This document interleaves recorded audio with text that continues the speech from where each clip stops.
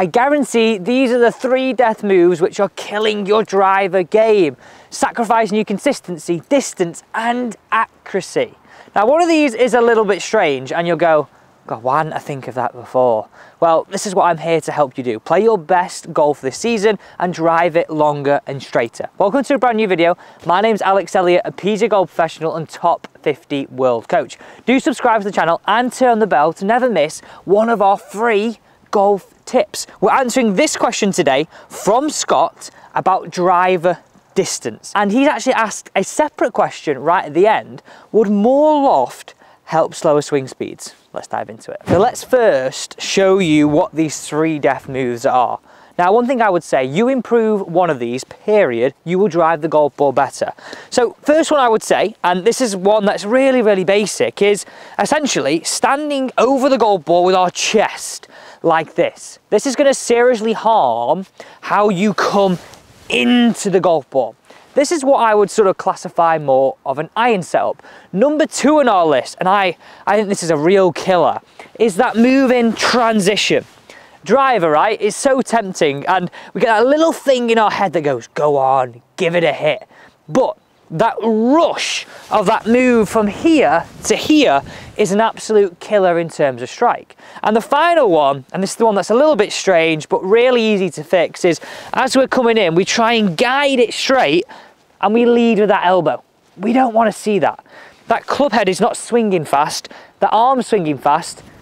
This isn't. We want this to swing fast. So I've got a real easy way of fixing these. And you know what? Some great new camera angles as well, which really allow you to see a great perspective. So I have a fix for all 3 of those death moves. And one thing I would say is, if you don't get them right, it's catastrophic for your driver game. And if you've got a brand new driver this year, you want to be able to use it, right? You want to be able to enjoy using it. So let's start off with that setup, and this is just a great easy hack. Now look at this camera angle. From above, you can see what that chest low looks like. My head is like ahead of that golf ball, whereas that chest back is this. This is all I want you to think. I want you to go down the idea of, well, I want to see the underneath left-hand side of that golf ball. Well, I'll do that. Really nice and easy. And let me show you what I mean by underneath left hand side. Come here, come close. So if I always tee my golf ball up, this is a great hack, just like this.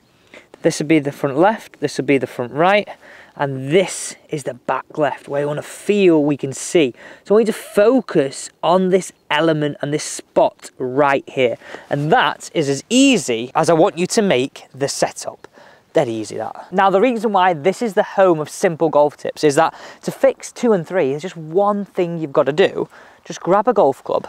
Now that's just a reminder, if you are brand new to this channel, don't forget to subscribe and turn on the bell to never miss an upload.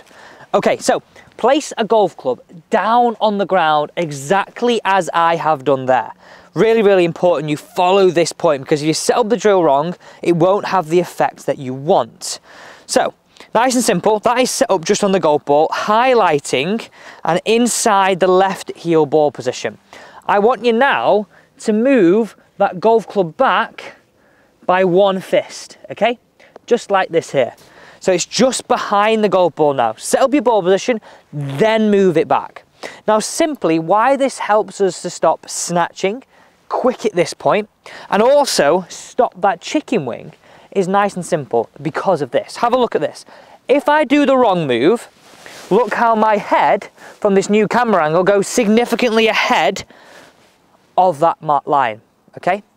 That now snatches me from the top, and then I have to create space and guide that club head square like this. If, however, I do that the complete opposite way around, the correct way around, I want you to think about keeping your left ear behind that line on the floor, okay? This is the beauty of this drill. One thought does it all for you. So have a look at the difference here, right? You're now learning to keep the chest back, start with the lower half, and you're freeing up this space for the arms to go into. So think about it nice and simply. If you crowd the space, you've got to bend out of it. If you create the space, you can punch through it. And that's how you're going to create speed. That's how you're going to create consistency. Okay, let me hit one away with this drill. If you're at the range, please just hit, let's say, 10, 15 at the end of your session like that. I'm gonna hit one here and I'll show you what I think and tell you what I think on the golf course, because that's key. So here we go, watch this ball flight. I've got the drill set up, keep my head back. Here we go.